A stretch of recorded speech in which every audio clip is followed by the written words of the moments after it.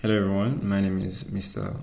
Hussein Mosapi, and today I'm introducing you to what is known as static engineering. Alright, don't forget to like and subscribe to the channel. Alright, so I hope you're all ready to dive into the world of static engineering. But before we get started, let me tell you a little story.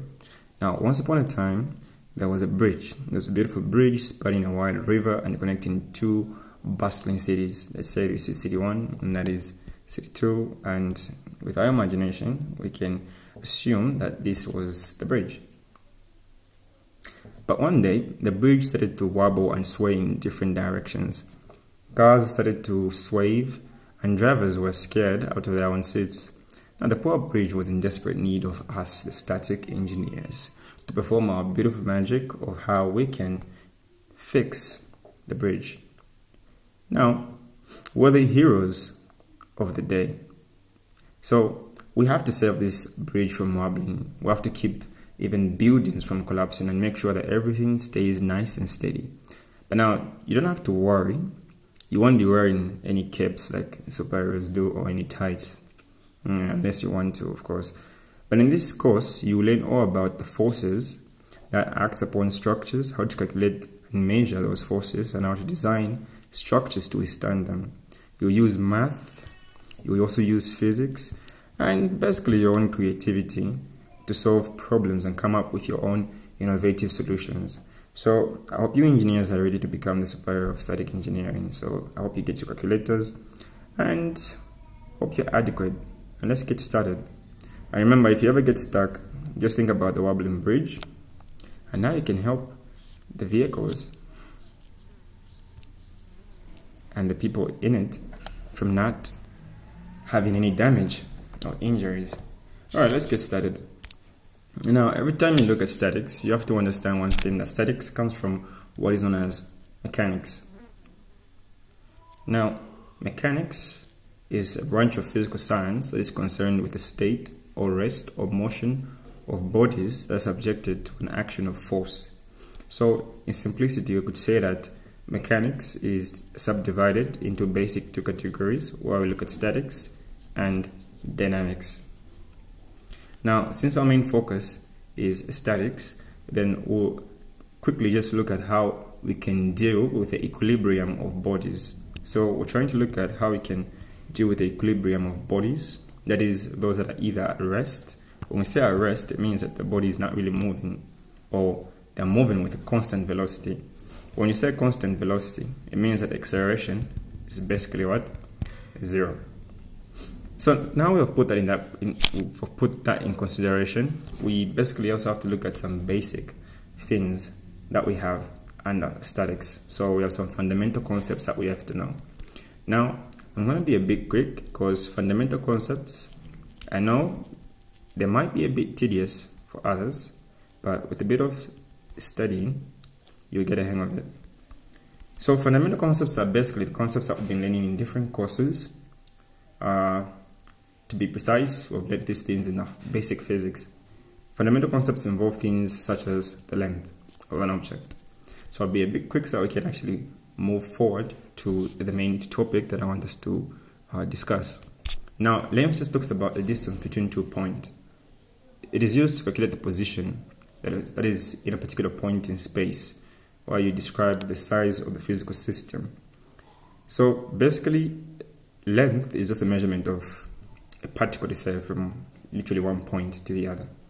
And the units that we use to measure length are what we call meters, symbolized as m. We also have time. Now, time is, let me say, a period, the duration of an event. It is measured in what we call seconds. Then we also have the mass. These are things that we'll be using oftenly. Now, mass is simply the measure of the quantity of matter that is used to compare the action of one body, that is, of another. So mass is basically just the amount of matter that is possessed within a body. So it's measured in what is known as kilograms. Then we can look at the last one, which is force. So we don't look at too many basic quantities. Now, force is simply just a pull or push that is exerted on a body. It is measured in what is known as newtons. So let's not forget that. Now, other things I would want you to know are terminologies, some terms that will be used often. Terms like a particle. Now, a particle is anything that has a mass. That's in simplicity. So we can actually idealize a lot of things in the world as simply just a particle. If you don't want to draw a full car like that, you can just idealize this car as one dot to be a particle. Just like that. We also have other terms like rigid bodies. Now, when you talk about a rigid body, it's like we're talking about the entire thing now, because a rigid body can be considered as a combination of a large number of particles in which all the particles will remain at a fixed distance from one another. Now, both before and after applying a force, that is. So we can look at so many things as rigid bodies, but a rigid body is not really a particle. A rigid body is more than a particle, because if you look at a particle, we're just focusing on the mass of an object while neglecting other factors.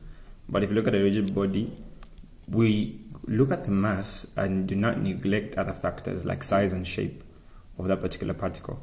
So that is basically what a rigid body is. And then we also have what is known as concentrated forces. Concentrated forces, from the word concentrated forces. Okay, let me just write that properly. So forces. Okay, so from the word concentrated forces, when you look at a concentrated force, we're looking at the representation of an effect of a load which is assumed to act at a particular point on a body. That is what is known as a concentrated force. Then we can quickly jump into some basic fundamental principles like the Newton's laws.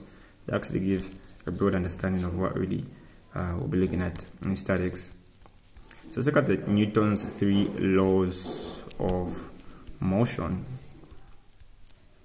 Now, when you talk about Newton's 3 laws of motion, you have to first look at the first law. I'll make it a bit simple. Now, when we talk about the first law, the first law states in simplicity that a particle will remain at rest.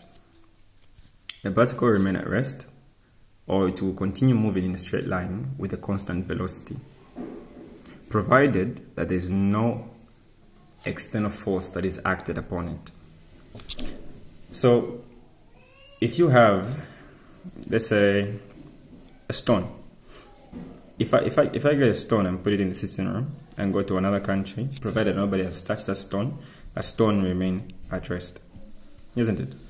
If at all we had to assume that there was no gravity on Earth and I had to throw a stone with a constant, or if I throw a stone and it starts to move at a constant velocity, that stone will continue moving in a straight path, provided it's not compelled by another object to change its course of direction.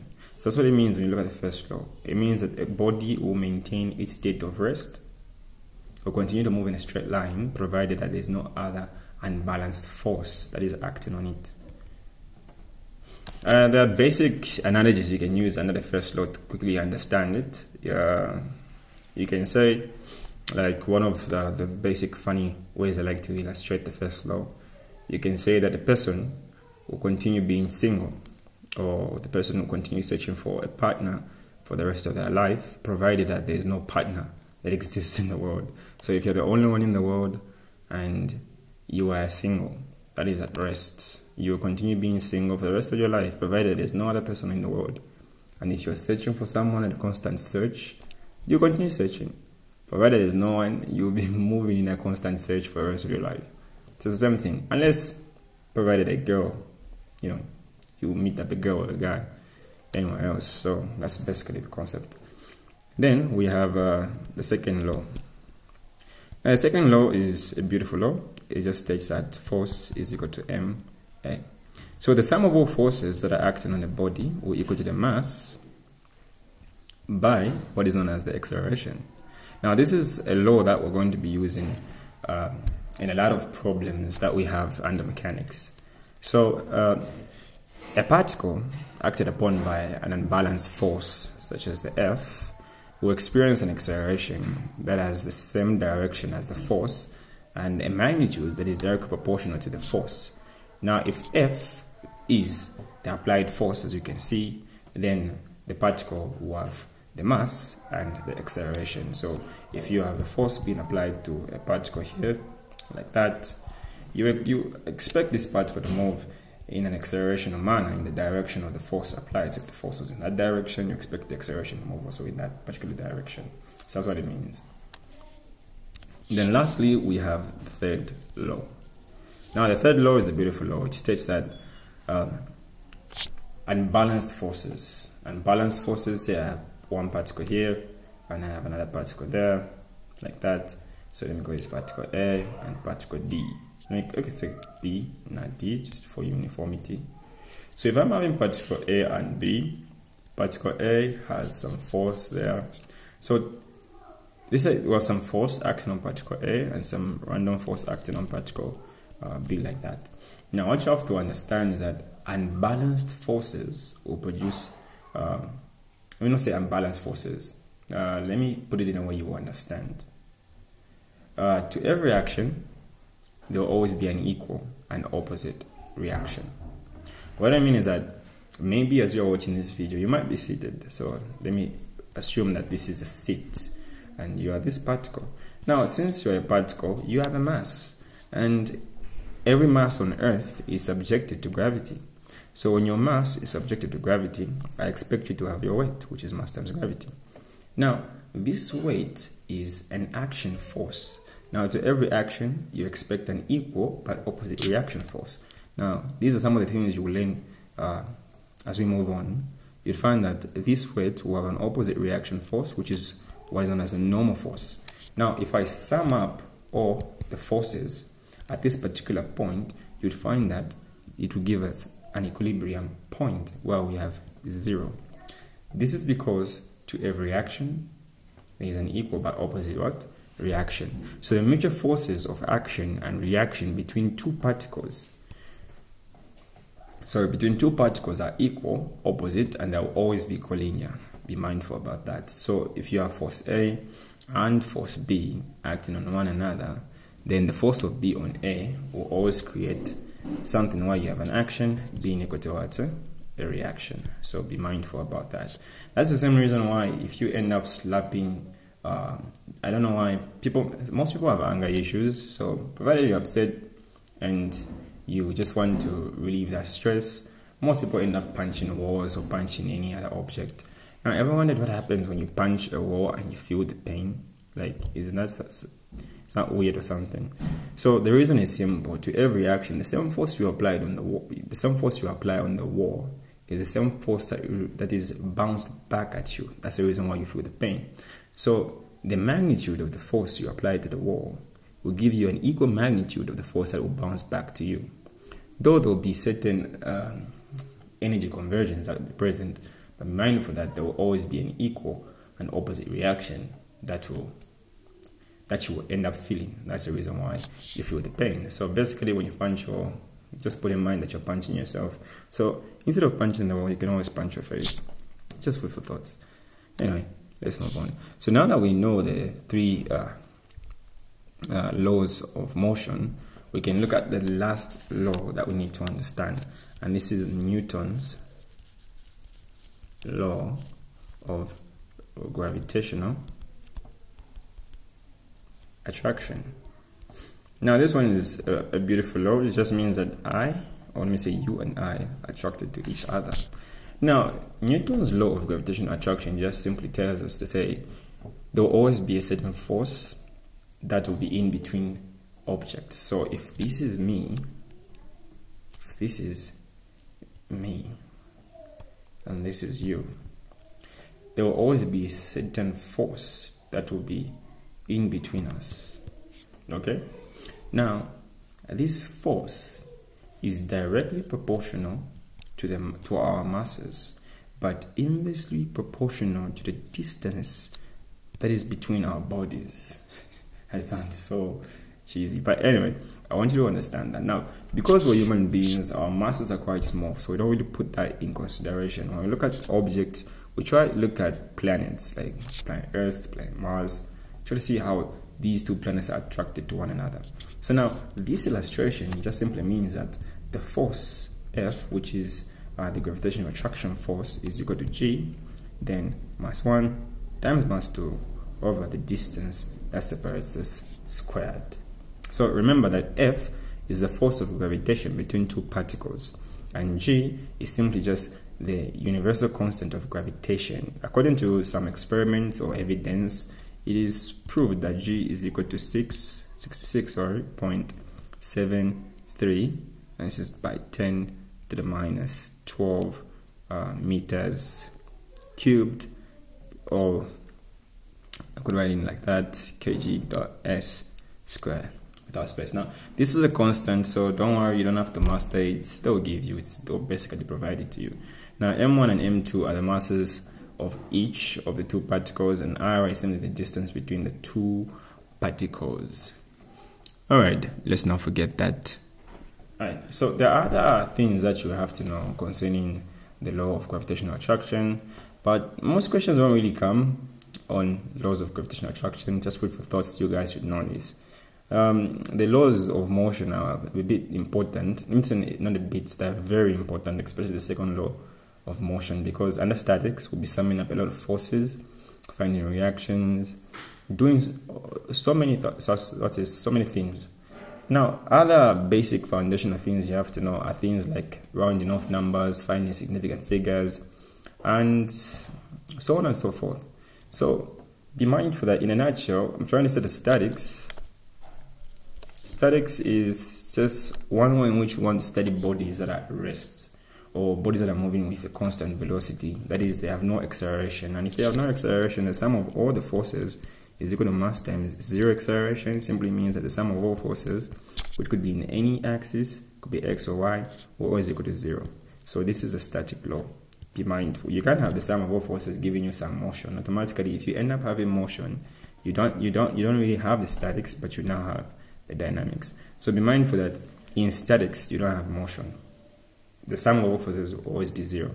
And be mindful the particle is simply just anything with a mass, while we neglect the size. But a rigid body does not really deform. That's something you have to know. And for a rigid body, we don't really neglect the size and shape. We consider all those factors. So be mindful about everything we've looked at. You have to memorize the 3 laws of motion, and also know the basic quantities. To know that mass is always measured in kgs, always know that length is always in meters, and so on and so forth. All those things are most of the important things that you have to know. How to convert units and the like. Now, this was just an overview of the intro of static engineering, and I hope you guys understand. If you have queries, you can always reach me on WhatsApp on 077 149 5252. Alright, now I want us to dive into a new topic that is very, very nice, and that's the basic topic that I want you to understand. This topic will cover a lot of things that we'll do.